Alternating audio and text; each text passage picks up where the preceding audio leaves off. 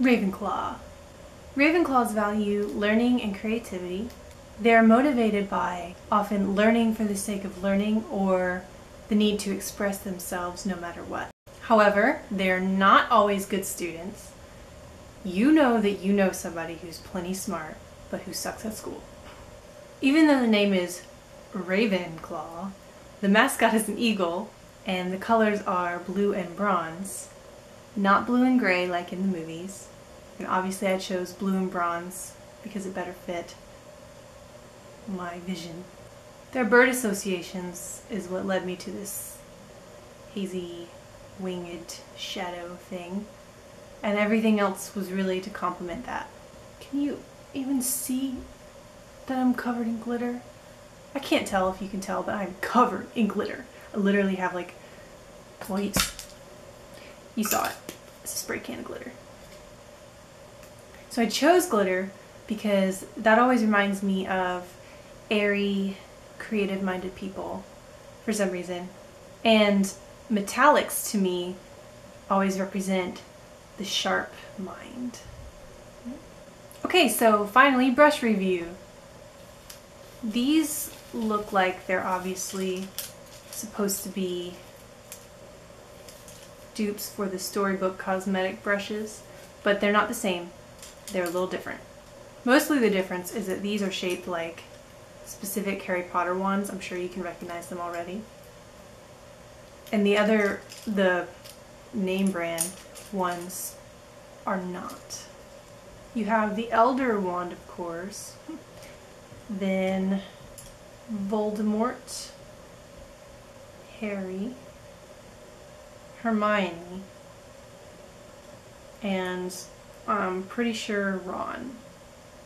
I couldn't figure out where my sister got them from because I guess it was like an up and down website or whatever, but I googled them and you can purchase them at mymakeupbrushset.com. So they're more affordable than the Storybook's cosmetic brushes, and yet also very excellent quality. They're made out of metal, so they're sturdy, they feel nice. They have very soft synthetic bristles, which makes them blend literally like magic.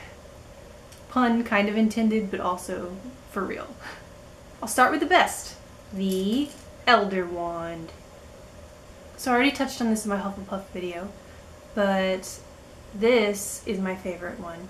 It is very soft and has a very diffuse brush head, so it's really good at blending out, like blowing out, blending out really nicely.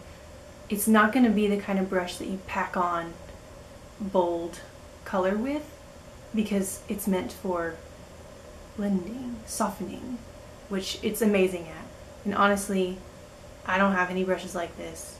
It can't be beat. I hate myself. Why did I say that? Moving on. So let's move on to Ron. It's kind of a quite fat angled brush. Again, very soft, very diffuse.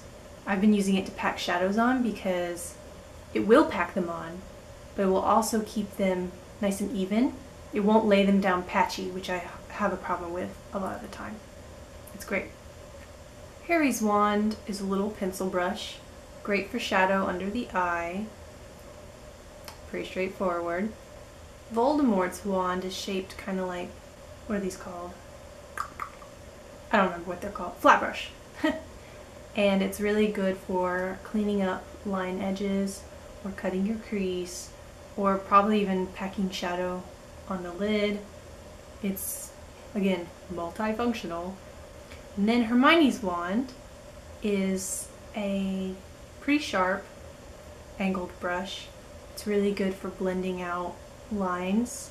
Like last look, I used it to blend out the tail of my eyeliner. But honestly, you can use any of these for anything.